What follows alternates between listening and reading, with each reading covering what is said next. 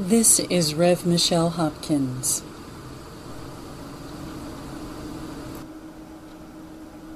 Heavenly Father, let wisdom call out to us.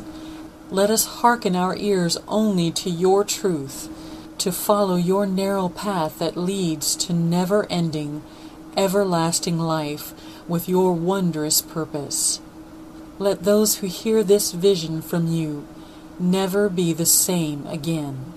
In Jesus' name, amen.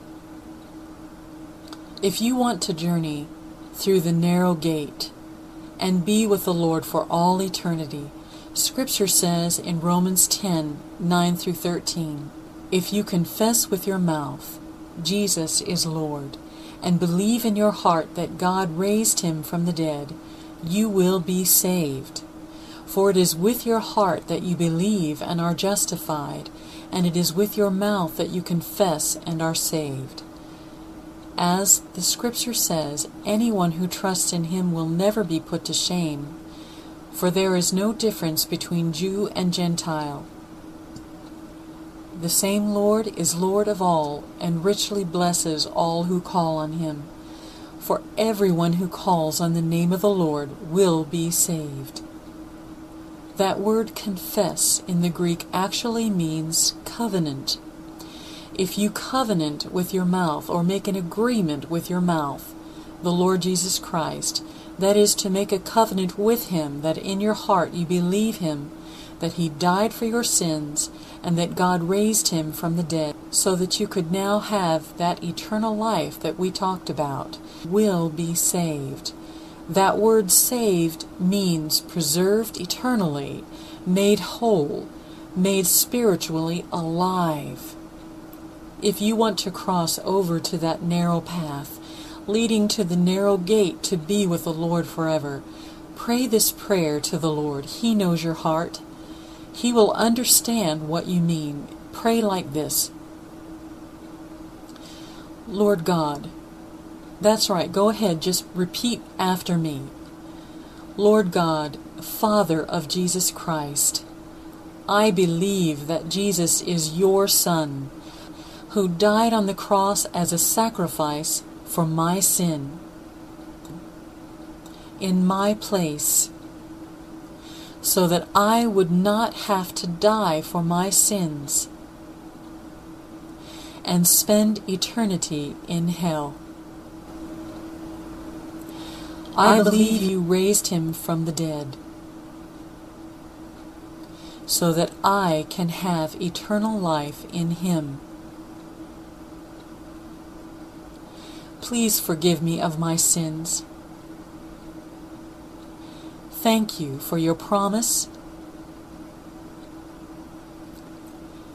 that if I merely ask you to forgive me of my sins, you will forgive me of my sins.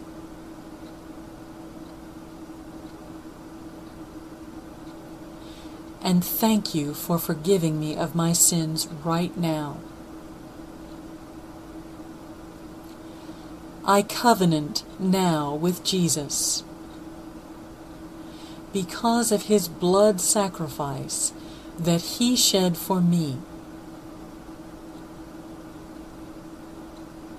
to be my Savior and Lord of my life. While I live for Christ. When I leave this world, I will be with you forever. Thank you for promising me that this covenant, I am now saved. In Jesus' name, amen. If you prayed that prayer with me, you are now my brother or sister in the Lord. Welcome to the family of God. Now there are some steps you need to take. First, you need to find a place of worship, a place to worship the Lord with others who are true believers. You need to ask the Lord to show you where to go to do that. If they don't preach what you just prayed, it's not the right place. Also, you need to read the scripture every day, and I highly recommend the New International Version of the Bible, the NIV. It's written in American English and very easy to understand.